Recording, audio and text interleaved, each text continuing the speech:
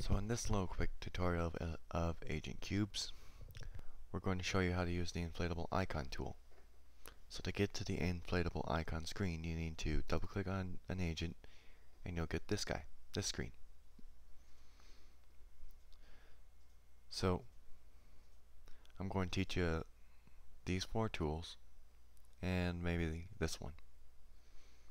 So these 4 tools, first one is a pencil. It allows you to draw anything, and as you can see over here, it is drawing. The eraser allows us to erase.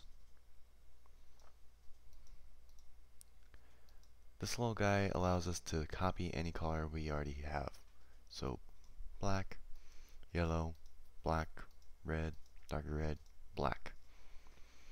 The paint bucket tool, let's grab this color. The paint bucket tool allows us to just do that. Just spread it.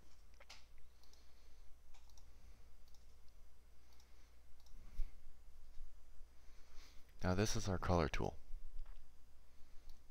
And we're allowed to choose really any color we want with any one of these guys.